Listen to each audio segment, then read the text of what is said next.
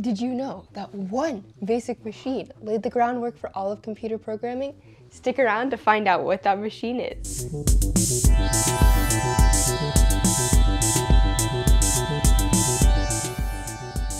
Are you ready to find out what basic machine was crucial in the development of computers and computer programming as we know it today? Well, a little bit of a drum roll, please.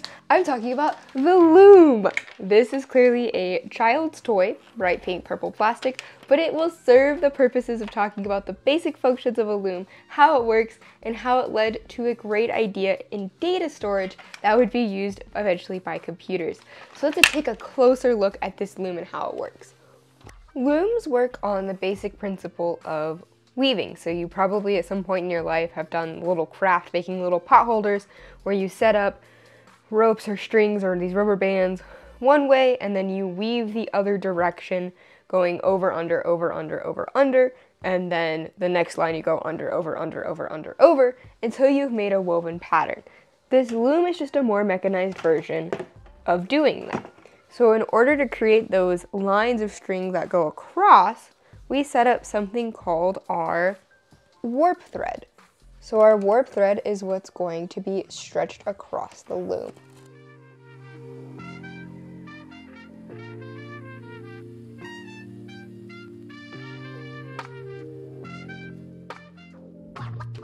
Now we have our warp threads all set up along our loom. And the next thing we have to do is what is called the weft thread, or what actually gets woven through. And these get attached to a shuttle. And this is just a tool that helps you pull the yarn through without having to have a really long tail of yarn and then pull it all through and pull all the slack along. So we have our loom with our warp thread set up and our shuttle with our weft thread set up. And so now we can start weaving. So what we're gonna do is go under, over, under, over, under, over, all the way across our loom. And pull the shuttle through and not have it get stuck. And then we can come back around and do the opposite. So under, over, and so forth and so on to create our second row.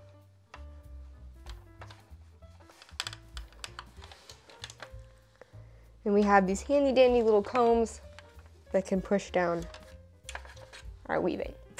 That's all fun and games, but it gets kind of annoying to try to keep track of which way you need to put the under, over, or over, under. Wouldn't it be a lot easier if there was something that could just push and pull the threads up and down for us? Well, there are. And in this case, it's this little tool here. In looms, there are different things depending on the type of loom that could push it in and out. So I've raised this part of the loom and you can see these little sticks poking up. And now I'm going to stick in this tool. So this tool has a series of cutouts and non-cutouts. And when I lower the loom back down, the pieces that are cut out, the little pegs are going to go through, and the pieces that aren't cut out, the pegs are not going to go through and are going to stick up. So now instead of having all of our threads being, even with one, half of them are raised and the other half are lowered, which means now it's really easy to go in, tighten these up a little bit, to go in and stick our shuttle between the two threads because half have been raised. And now if I want to go ahead and do the same thing, I just hit it again and it switches which half are raised and lowered. And I can repeat this again and again to start forming a weaving.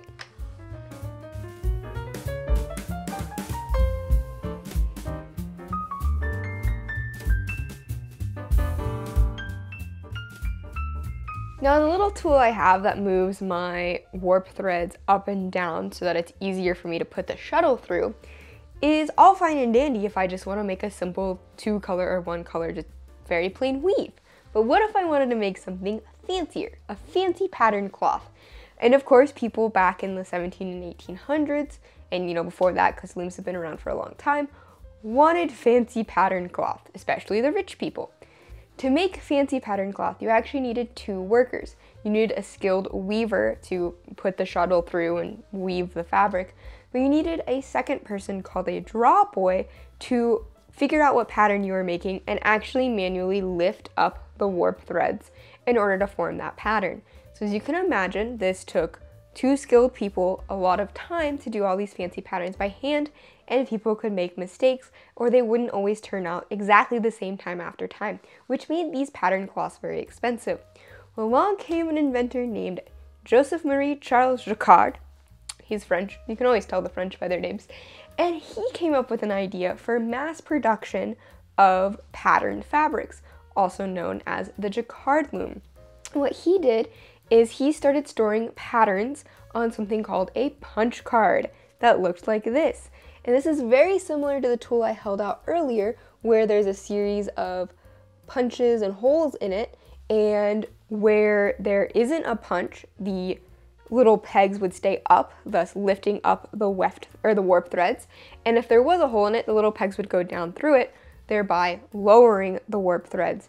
So this was a mechanical way that you could produce the pattern and actually, one, get rid of the need for a skilled draw boy to manually raise and lower the threads. Two, you don't need a skilled weaver anymore to follow the pattern, and you can get one fairly unskilled person to use a punch card to mass produce patterned fabrics, which, greatly increased the supply of patterned fabrics and greatly drove down the cost. It also made a lot of skilled weavers and people seeking jobs in the textile industry mad, which is actually where the term Luddite comes from. So Luddite refers to somebody who rejects new technology, and in the 1800s, I believe, this was a group of English people who were very mad that their textile mills were being replaced by these jacquard looms, and started rioting against the advent of this new technology because it would put them out of a job. So that's just a really aside fun fact about looms. But so what this punch card does is it gets fed into my loom the very same way this other tool does. So I'm gonna go ahead and take out, give me a second. I'm gonna go ahead and take out this plastic piece and feed in the punch card. And each of these punch cards with this kit comes with like letters. So I'm gonna load in the B one for Brianna because why not? So now as you can see, maybe, I'm trying to get a good angle for this. There we go. I have loaded the punch card in, and here's the first row right here, and these are all of the pegs. So when the pegs go down, this hole, if one's on holes, the pegs are going to go down. One's without a hole, the pegs are going to stay up, lifting up our left threads. Now in order to load in my punch card, I had to cut out all of my yarn that was already on here, so I'm going to go ahead and reload everything, and then start explaining to you how we got from jacquard loom punch cards to computer programming. The actual science of this video. The idea of storing information in these punch cards for the loom became actually the early foundational ideas for computer and computer technology that were put forth by Charles Babbage and Ada Byron Lovelace in the 19th century. And I want to give you a quote here from Ada Byron Lovelace, where she said, quote, "We may say most aptly that the analytical engine," that's what they called their kind of early computer, "weaves algebraic patterns just as the jacquard loom weaves flowers and leaves."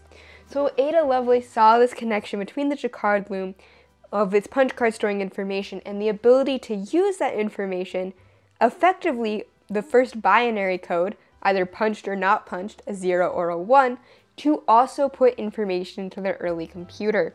The jacquard loom also provided additional inspiration to an inventor at the end of the 19th century named Herman Hollerith, and he was tasked with trying to make the United States Census data compilation go a lot faster. So the data compilation for the 1880 US Census took almost 8 years to compile. And Herman Hollerith created a machine that read punch cards, information punched into a card, and was able to compile the data for the 1890 US Census in just 1 year alone. And he formed a company called Hollerith Tabulating Machine Company, which would go on to become IBM, and IBM still used punch cards in their computers until the 70s and 80s. So this is a technology that started in looms and moved to how we computer program today. So this is the little bee I ended up making out of my loom, and I just had to use the punch card. I didn't have to think about which threads to pull up and how to weave the pattern, which I wouldn't have any idea how to do. The punch card did all of the work for me, making this a really useful information storage device. And that's what early computers were using it for, storage information. Now again, we have all of our storage on computers in hard drives and more kind of digital aspects, but this was a physical card that you would have to carry around to use a computer code, to program a computer with. Actually, the longest computer code ever recorded on punch cards required 62,500 punch cards. So a giant stack of punch cards for the purpose of coding a computer. Now we can do that in like a program loaded on a hard drive. So pretty crazy that advancing technology over the past couple hundred years, all due to the basic and amazing loom that has been weaving fabric for us for probably thousands of years. I really hope you enjoyed today's video. Thank you all so much for watching. Stay tuned for next week for our final science field trip, summer science, whatever going on, where I will finish out at the beach just where I started a couple months ago. Like this video, subscribe to my channel, check me out on Instagram, and keep it sciencey!